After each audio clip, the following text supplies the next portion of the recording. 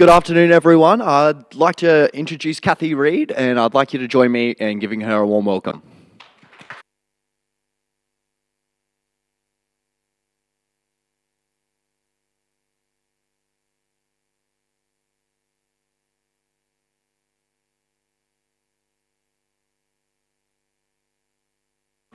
Can everyone hear me okay now?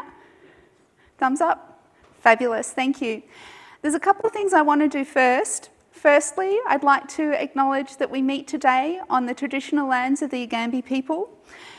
I pay my respects to their elders, past and present, and to their leaders emerging, and I warmly welcome any Indigenous and First Nations people in our audience today. Secondly, I'd like to acknowledge that this conference is entirely the product of volunteer labour, and I'd like you to join me in thanking Brent and Craig, our volunteers today, for their labour. Thank you.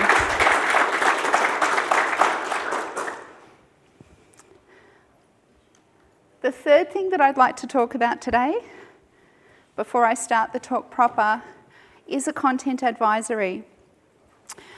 I'll be talking frankly about breast cancer and topics like mastectomies. This talk contains images of a breast, a real one, mine, with a plaster cast, and you'll see images of mastectomy prosthetics.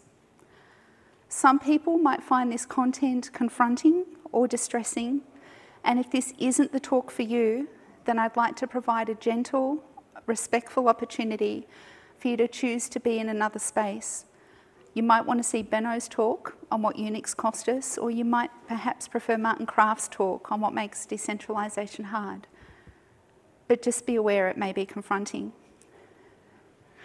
I'll also be using humour in my talk today, and there'll be lots of puns, only the breast ones.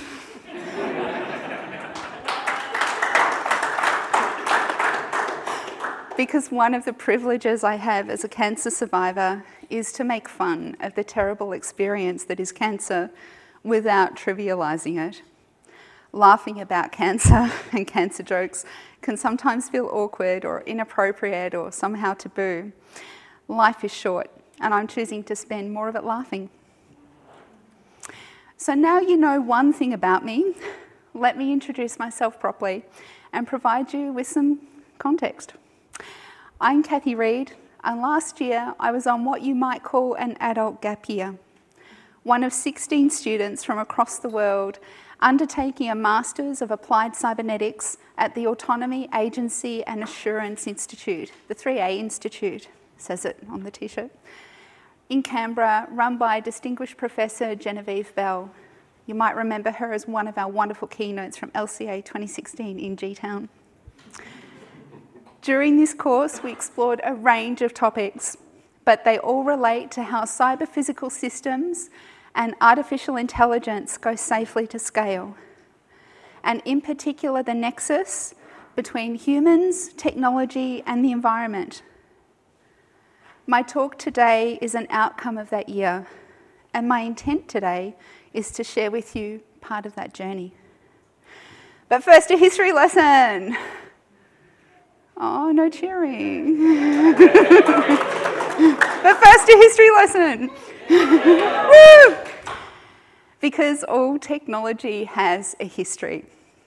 Can anyone tell me who these women are? Rachel first and then you. I'm going to be I know she's the first woman to win the Fields medal, and she died of breast cancer a few years back.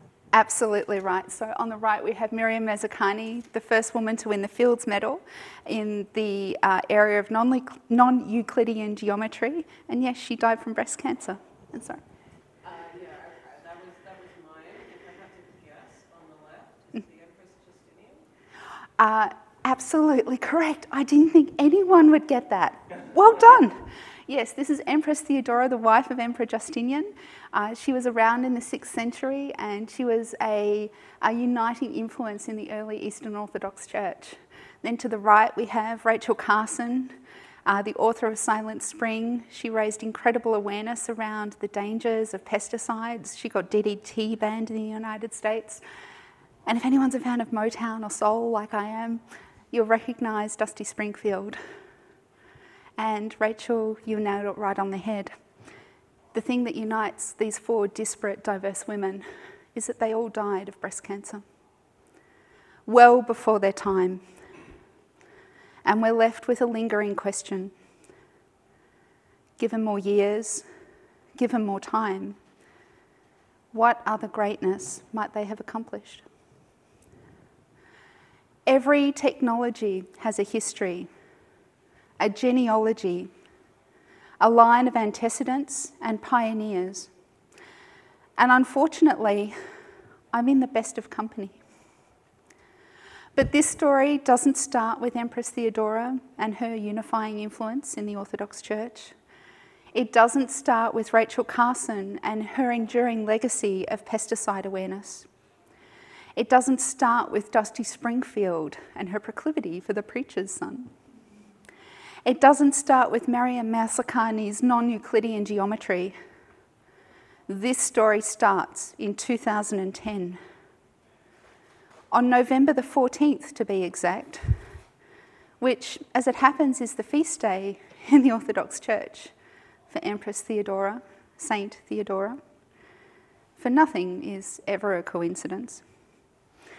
This story starts on the 14th of November 2010 with 3 small words. The next 6 months are a blur. Major surgery, pathology, it's fast-moving and aggressive. It's already spread to my lymph nodes. Many rounds of chemo, a life-threatening infection. I'm touch or go. But thanks to science, some incredible practitioners and the women who've previously walked this road, I make it through to the other side. That other side is very different. I'm 31 years old. In instant menopause, I'll never have children. My body has been decimated by 200 stitches and a range of poisons. But I'm still here, too stubborn to die. And it's time to rebuild. My surgeon, an empathetic, wise woman, asks me about reconstructive surgery. There are several options. They're all huge, risky surgeries with a very minimal outcome. None of them will make you look anything like you looked before. They'll just make you look slightly less terrible than you do now. I asked her a question she wasn't really expecting.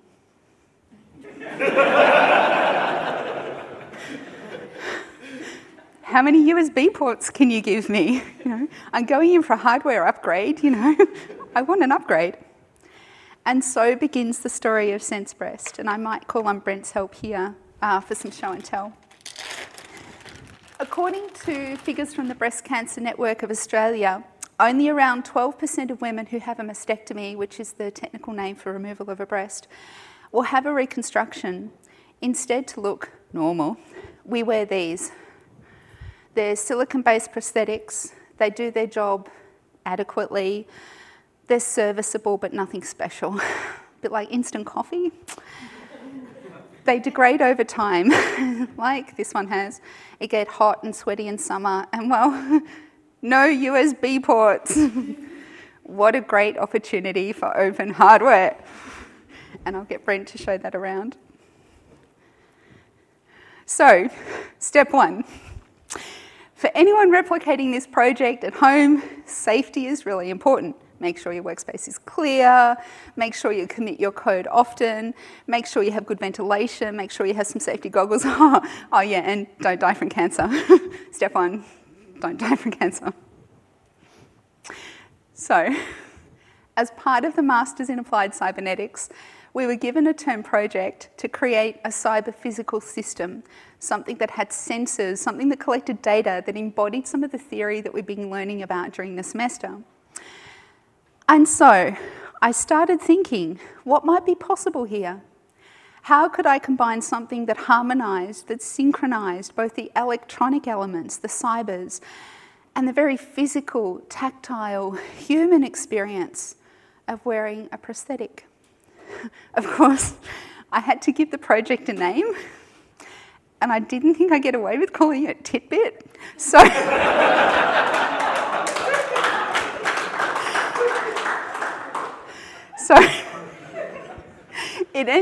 laughing, best medicine. It ended up being called SenseBreast because it combines the cybers, the sensing, and technology, the physical, the human elements. So let me walk you. Let me do the thing. Let me walk you through the first iteration. First, the cybers. So I used a Raspberry Pi 3B+, a SenseHat, lithium-ion battery. I did use a case. The case broke, RIP case, SD card, and a range of swear words, and I speak a couple of extra languages. There were many swear words. So I deliberately chose the Raspberry Pi 3B+, because I'd worked with it before. I knew it had decent networking capabilities, so it could connect to a 5 gigahertz network. And in my experience, it was a much more robust model than the Pi Zero, which has a much smaller form factor. The Pi 3B is a bit gruntier, but it had a much bigger form factor. But that's okay, because probably for the first time in my life, I was grateful that I was a larger person, because it gave me a bit of space to play with. So the other reason that I chose the SenseHat is it worked out of the box. It had a bunch of sensors. I didn't have to solder them because I've got like great big giant hands, and soldering is, I don't like soldering. Anyway, SenseHat, sensors out of the box. So this is what it looked like. It was a bit fiddly, but I got there in the end. Just screwed the SenseHat onto the Raspberry Pi 3B+, flashed it with some Raspbian, headless, because that's how we roll. My next challenge was to get it on the WPA2, the WPA2 authenticated network at ANU. Have I mentioned how much alcohol I drank that semester? No, don't mention that. They'll be scared. So ANU uses WPA2 authentication, and it uses two-phase MS-CHAP2 as the authentication handshake as part of WPA2. Trying to get this to work in a manually configured WPA supplicant file under Raspbian was, as they say in the industry, a good learning experience. Basically what I had to do here was figure out how MS-CHAP2 did the authentication, and my password hash there, it's a dead password, is an MD4 hash that I had to create using OpenSSL. But, too stubborn to die, generally stubborn, this is a triumph of the semester. You see the thing circled in yellow? That's my Raspberry Pi being allocated a DHCP lease off the ANU secure network. Yes! Booyah. So, the lesson that we draw from this is that there's a tension between prototyping and hacking on things, and the fact that those things exist in a world that's designed to constrain and shape and nudge us into certain behaviours. And I'll talk a little bit about that later. So my next step was to acquire power. Good, Catherine. Be good, Catherine. Okay. So one of the things I was concerned about in prototyping the SenseBreast was how to power the device, because it's supposed to, sit there independently. I can't walk around with, a USB cable. Well, I could, but probably not socially acceptable. Lithium-ion batteries like this one can get quite hot.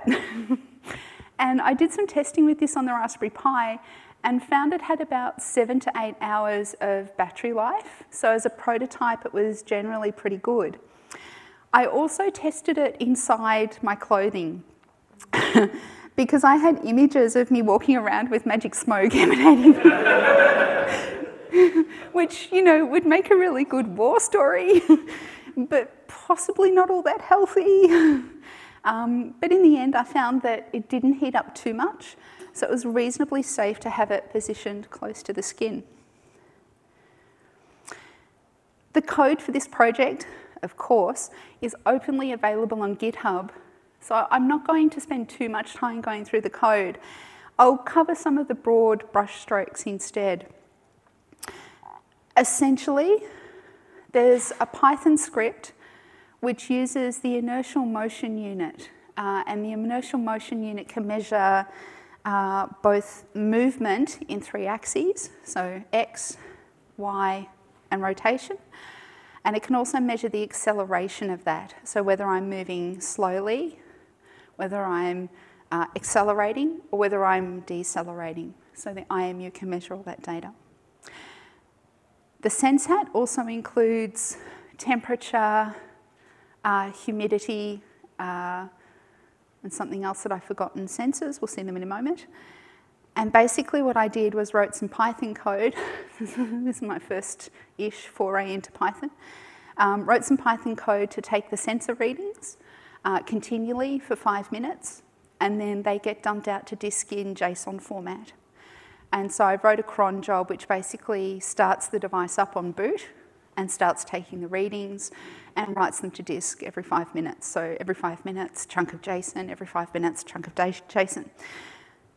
I like JSON as a format, but trying to figure out what's going on, we needed to visualize it a little bit. Can everyone see that okay? So this is a data visualization that I fed through D3.js of temperature, pressure, and humidity. I knew I'd forgotten one of them. And you can see here that in a 5-minute period, the prosthetic takes thousands and thousands of data point readings. But one of the problems that I had with the data is that there's a significant amount of variance there, just over 300 seconds, over 5 minutes. And you can see the humidity, which is the green dots there, rising over just 5 minutes. So this is a 5-minute sequence straight after boot. And what I figured out was that when you put the prosthetic on and then you start to walk around to get sensor readings, and it's, 35 degrees in Canberra, you start to sweat. And so the humidity readings started going up. The other thing that I found really interesting that I had to dig into a little bit is that you can see there that the temperature actually goes down after the start. So what's happening at the start there, keep in mind that this is a 5-minute period taken just after boot. The temperature is actually higher up there because it's doing a whole bunch of boot processes. So the CPU is working harder, which is actually turning the temperature up on the device, and the sensors are picking up on that. So as an accurate data capture device, I still have a fair way to go. But what I was able to prove here was that I had an independently powered mobile data capturing device that, oh, hang on, I need to wear it. Next slide. So I had some electronics working, but what I didn't have working quite yet was a way to wear it. So let's see. I grabbed some medical grade silicone, some rendering, some plastic. There's also a chisel in there somewhere, and I'll talk a little bit about that. There were knives. I used them. And my original plan, you can see here my serial killer starter kit. My original plan here was to take a silicone mold of my remaining breast and use this to create a breast form to put the electronics into. This, nope. This is a complete fail. So in my first iteration, I didn't use enough silicone to get very good coverage because curvature and large surface area. So yes, I didn't use enough silicone to get very good coverage of the breast, and so it was very, very thin, and I couldn't create a mold out of it. But because this was for an assignment, and I was doing deadline-driven development, what I did instead was get the silicone sheet and get the plastic box that my prosthetic came in, and then layered acrylic texture over that in layers. So I put a layer of acrylic over, let that dry, put a layer of acrylic over, let that dry. Then I got the chisel, sanded it back, really, really, hacky stuff. Then what I did, because that wasn't particularly comfortable to wear, I lined it with some calico, Spotlight is my friend, and basically stuck it all together with PVA glue. So completely, total hack job. I did remove the paper clips afterwards. Then what I did was put the Sense hat and the Raspberry Pi into the polystyrene. Yeah. I learnt my lesson. And stuck it all together, and then the battery, which you can see here, basically fit on top of that. And then all of that got shoved into a mastectomy bra. So, step 2, better. USB ports. But the initial prototype was clunky. It was uncomfortable. It wasn't the best breast. What? Sorry, not sorry. What else was possible? Let's find out. So about this time, ABC got word of what I was up to in there. And they came and they interviewed me. You can see me here with me trying to pull my serious face for AB News. I don't wear my serious face very often because, I don't always talk about my breasts, but when I do, it's on, national television or for a live and recorded audience at LCA. And John Oxer, hi John. John got wind of this, and you might know John from the Open Hardware Miniconf and the incredible work he does with assistive technologies. And he sent me an email which went something like this. Hey Kathy, awesome project. I have some suggestions for making it even better. Yes! Version 2. Let's take a look at the board that John says we collaborated. I say that John did a huge amount of work on this. We collaborated. So let's take a look at the board that we collaborated on. So it contains an IMU, just like version 1. And we can determine motion in 3 planes, just like the Sense hat. And it has temperature and pressure and humidity, just like the Sense hat. But we also discussed including a volatile gas sensor, the BME 680. And the key difference is that the BME 680 can do gas detection. So you can sense, various substances, methane, carbon dioxide, and this can be used as a crude air quality detector. For example, if you're in Canberra and you have no air quality. No, seriously, on a scale of 0 to 200, Canberra's been topping out at like 5,000. Yeah, sorry Canberrans, please take some air with you. The other change that we made here was to include an OLED board, which makes it easier to display data without needing to connect the Raspberry Pi to a HDMI monitor. Because you don't always carry a HDMI monitor around with you, well, not always. And so this is what phase 2 looks put together.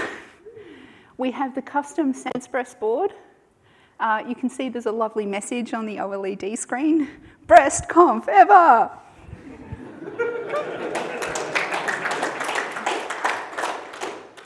And there's a whole bunch of extra libraries that are needed for this board. But John and I made the decision to make sure that all the components had a Python, were all Python compatible. And it meant that we don't have to keep switching between, say, Arduino, the Arduino IDE, and Python. So you can code everything on this in Python. I won't go into detail on the libraries that we used here, but I'll very happy to chat about it in a break. So I'd like to pause there for a moment to reflect on the power of collaboration, the hallmark of open source. Every technology has a family tree. To get to this point, version 2 of SenseBreast, we've used components developed by Adafruit, Reid. We've used the Raspberry Pi as a development platform developed by Eben Upton in the UK. In turn, the Raspberry Pi uses the Raspbian operating system, a derivative of Debian. And Debian, in turn, embodies principles of distributed development and software freedom that was conceptualized along with the birth of the internet in the 1960s and 1970s. Together, we don't just do good, we do better. So, again, the problem. I have some kick-ass electronics. Sorry, I'm not sure if I'm allowed to say that word. We have some super electronics. So, we still have the problem. What do I put them into? Because I don't want to be walking around with a hacked chisel plastic monstrosity. Not useful. Technology isn't better unless it's better for people. And there is some nudity in the next slide. So I tried again, and this time with the silicone, I used a lot more. Actually, I used 12 times more silicone this time around. I didn't want to underdo it. What I built this time, though, was a supporting infrastructure. And you can see there's a plaster of Paris cast over the breast, which has plaster of Paris rope at the top and underneath where the breast joins the chest wall to provide a supporting infrastructure. And what this meant was that as the silicone dried, the plaster of Paris dried as well and provided the support for the silicone. And this worked a lot better. So you can see here, the white at the top is the plaster of Paris mould. That came apart as I was taking the silicone out of it, so it's not particularly robust, but it did its job. What we have here is the wrong side of the silicone, but it's the silicone, very thick silicone shell that I was then able to use to take a cast off, which we can see here. So this is the other side of the silicone cast. And what I've done here is use a different type of medical grade silicone, much slower to set, that then takes a mould of where my breast would ordinarily be. Would you all like to see it? Yes. Yes, excellent. So here we have SenseBreast Mark II. And I'll get Brent to take this around after I describe a couple of things. So feel free to play, touch. I know how to make it now, so if it breaks, I know how to make another one. It's much more flexible, so this fits into a mastectomy bra much more easily. It feels much nicer to wear, and feel the weight in that. It's a lot heavier than the first iteration, but it actually matches the weight of my existing breast quite well. So for me, it gives me balance as I'm walking, and that's quite important, otherwise you do things like throw your shoulders out. Then what I did at the back was basically get a Stanley knife. You're seeing the theme of knives, aren't you? It's okay, I'm not dangerous. And popped the SenseBreast with the custom SenseBreast board, flush into the breast like that. And in my bag of tricks over here, I created a silicone cover for that as well, so that the battery can stay on that. It has another layer of silicone, and then it goes straight into a mastectomy bra. So a very, very good iteration on its predecessor. Overall, it's a much better breast. Yes. So, USB ports, check. Better sensors, check. And a breast form that looks and feels like a real, well, somewhat like a real breast. So using collaboration and building upon the open source efforts of others going back many decades, I was able to achieve this. We've gone from good to better to breast.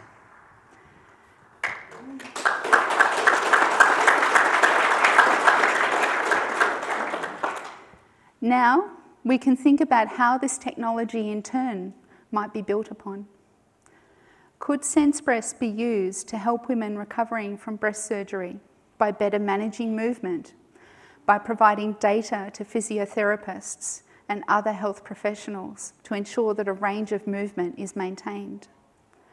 Could SenseBreast be used to help predict and manage the often debilitating side effects of breast surgery, such as lymphedema, which is often worse in high humidity, and high humidity is predictive for lymphedema? Could SenseBreast be used to design better mastectomy prosthetics for women affected by breast cancer, to make them more comfortable, more affordable, more durable, more sustainable? I'm not a medical professional, so I can't answer these questions. I've simply played a very small part in helping to develop something that might help others in the future.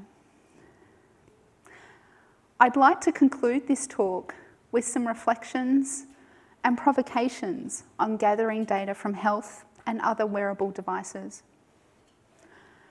Data from wearable devices, from fitness trackers, from mobile phones, is increasingly being privatised.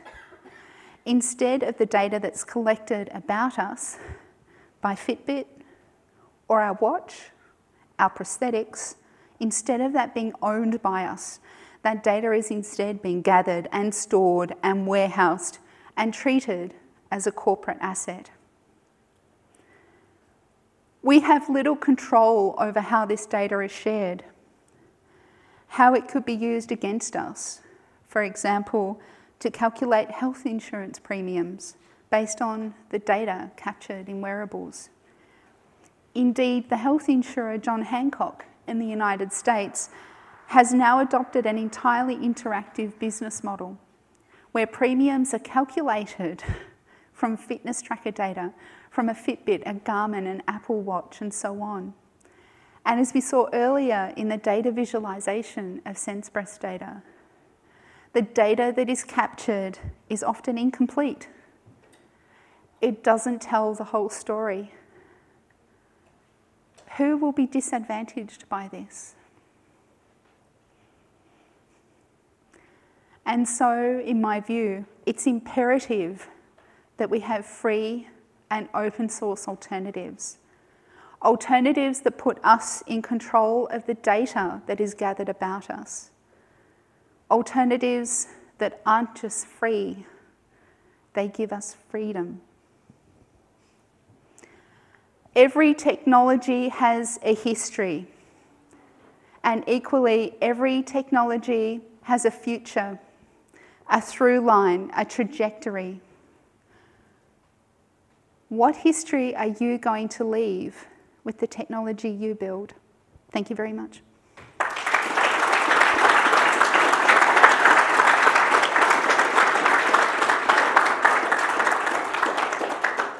I do have time for questions, and I know that Brent has a microphone.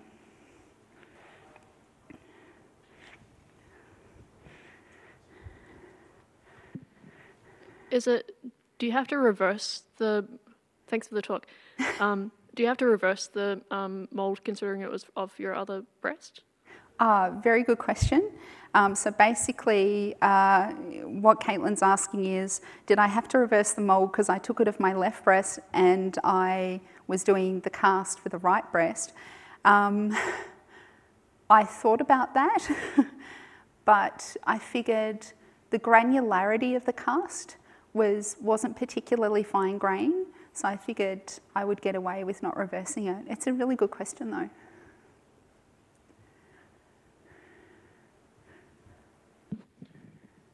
We've done some work with Wi-Fi through the skin and various meat analogues, for the want of a better description. Have you done anything with Wi-Fi or wireless through the silicone? Good question. I haven't done anything in that space. And I think if I can perhaps think about where that question's leading to, it's instead of this being a wearable, does it become an implantable? And I gave that serious consideration. ethically, as a term project, cutting myself open and the 3A is pretty, gives me lots of, space. I didn't think they'd be too comfortable with that, but I think it's a really good next step for this space. I think sooner or later we're going to have a lot of implantable devices, not just the AICDs or the pacemakers that we have today. So I think that's something that we really need to be thinking about. Good question.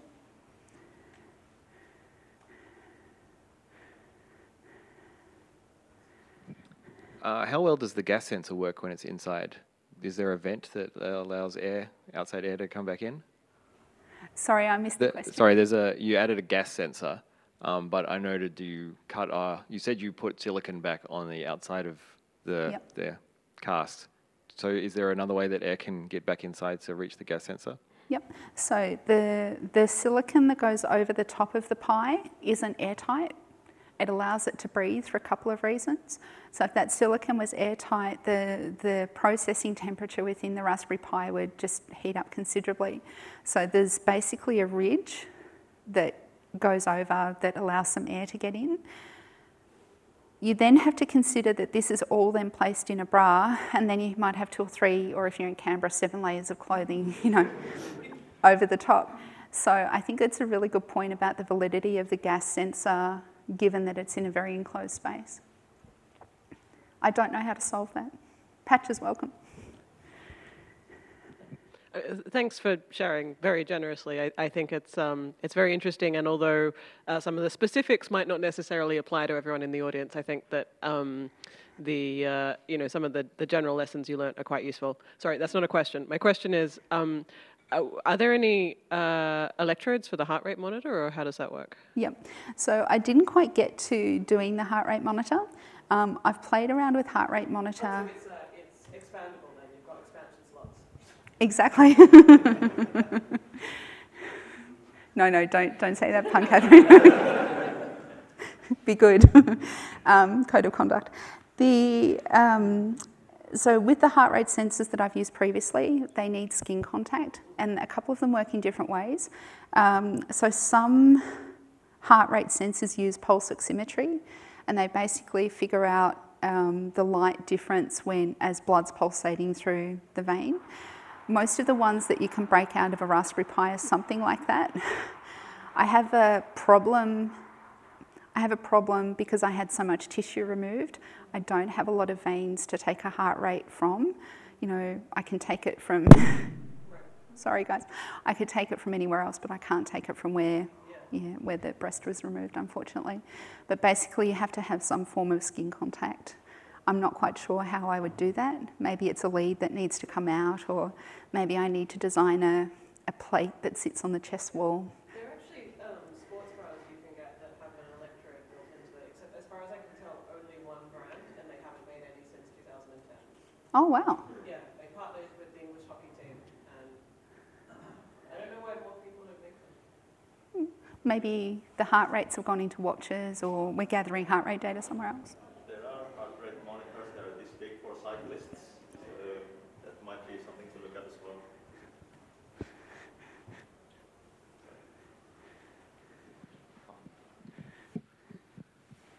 That was really cool. Thanks for sharing all of that.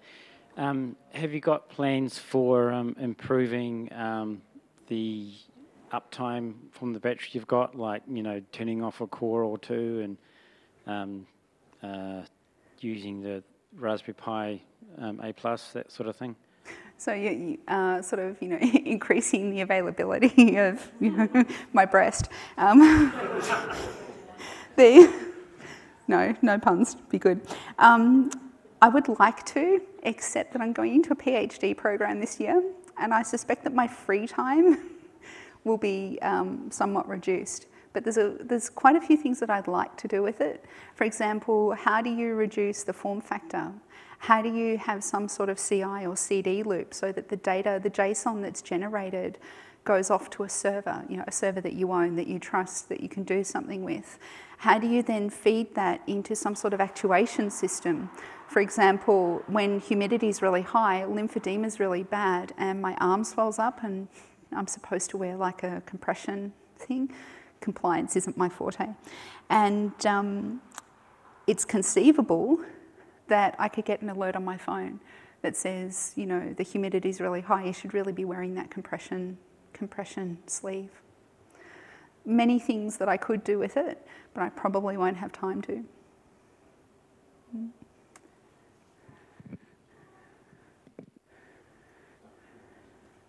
No other questions?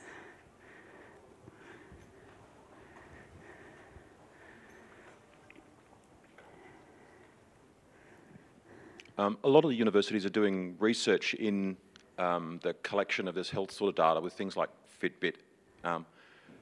Obviously, researchers get access to data sets for those specific people who participate in those things.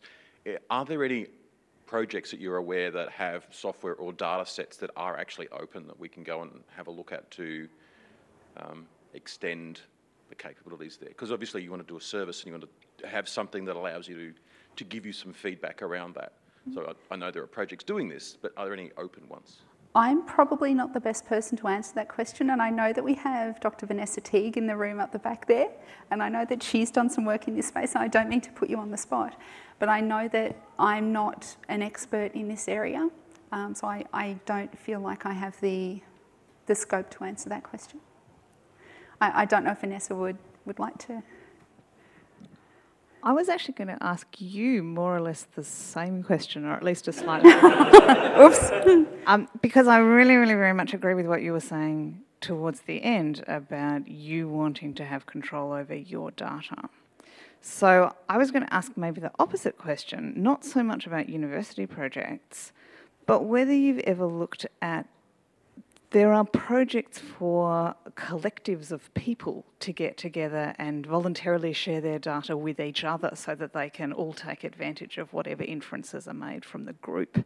Did you ever look, do you know anything about those kinds of projects? Not in the mastectomy and breast cancer space.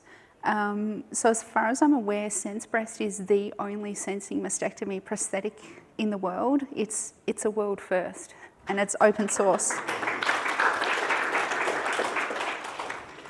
So if there are any other women who've had mastectomies who'd like to wear the SenseBreast and share the data, that's something I'd love to explore.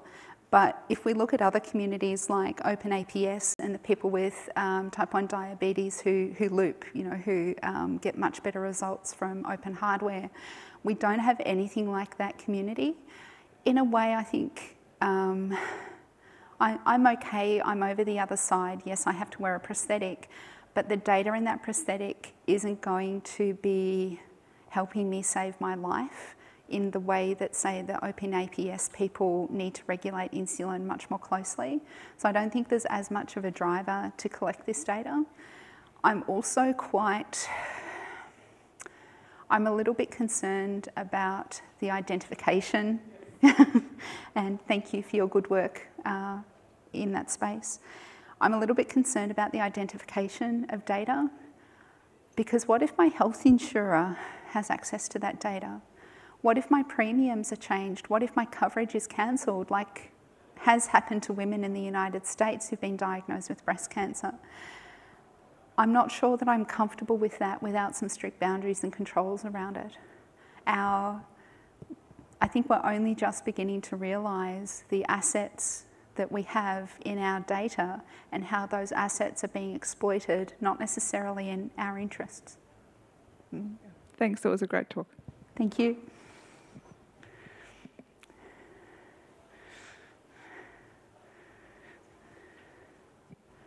Hello there, Kathy. Thank you so much for that. Full disclosure for everyone in the room. I was one of the people teaching on the course that Kathy was involved in, so I'm going to put you on the spot with a question here, and feel free not to answer. This was also an assignment. This is not graded. This is also you mentioned that this was also an assignment for an experimental course that we're looking to improve upon and develop further. And I was wondering about your reflections on this as an educational exercise, and maybe one thing that you learned and one thing that you do differently in order to improve this kind of thing for future. Great question. So I'm actually going to use the framework that you instilled in us. I'm going I'm going to give you one thing I learned, one thing I do differently, and one thing I'm grateful for.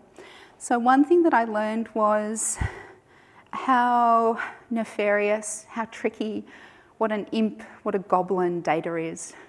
It's not necessarily true, it doesn't give us the full picture, it's not clean. Data is dirty, it plays dirty tricks. So data is partial. One thing I would do differently, I try and find someone I trust enough to help me put a plaster cast. That was an exercise in futility. One thing I'm grateful for, well, there's two things I'm grateful for. Obviously, I'm grateful to still be here because I still get to code and hack and play on things. I'm very grateful for the scientists that invented the drugs to make that happen. But I'm also incredibly grateful for this community because I don't think there are very many places in the world where I could have given this talk to such an incredible audience and to have it received this way. So thank you.